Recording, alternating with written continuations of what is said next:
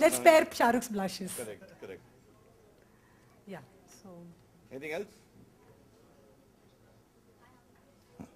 So this is for both the bands actually, because you guys have also composed for films. Your music sensibilities as an indie musician and a band are very different from the sound of Bollywood. So how do you kind of create that fine balance when you're working on projects? And is Bollywood restrictive for you guys? Because, you know, it is for many mainstream composers. So for you guys as indie musicians, that's it. Well, actually, what's happened over the last few years is that Bollywood in itself is seeing a big change. There are a lot of new directors, new music directors, singers. That old institution of 3 big music directors and 2 females and 2 males singing almost everything is all gone, and that was just not right anyway.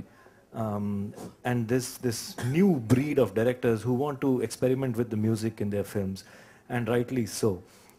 And so what happens is that bands like us get a chance. There are singers, songwriters who will now get a chance to do music for Bollywood. So Bollywood is evolving finally. And you know, मुझे अभी देख के बड़ा अजीब सा लग रहा है, क्योंकि हम 2 या 3 साल पहले इसी वेन्यू में हमने एक फिल्म के लिए म्यूजिक किया था, जो भी काफ़ी इसी टाइप की थी, पीपली लाइव. हम भी यही कर रहे थे 3 साल पहले, और आज हम फिर यहीं आए हैं. तो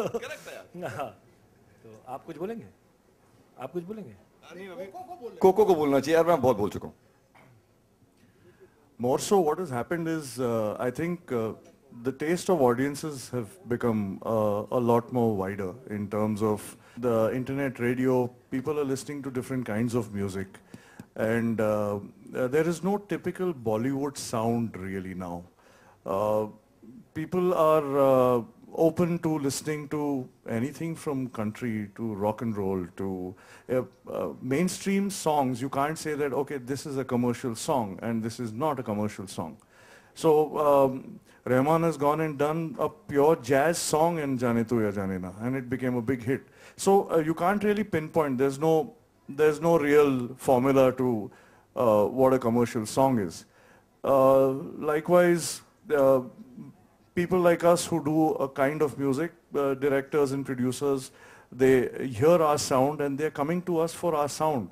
After listening to our private albums, they're listening to those kind of songs and they think that, okay, on a bigger platform, which is Bollywood, this same song will probably get 10 times more appreciation because, 100% more people will hear this song. So I remember Rahul Ram saying this, that I was watching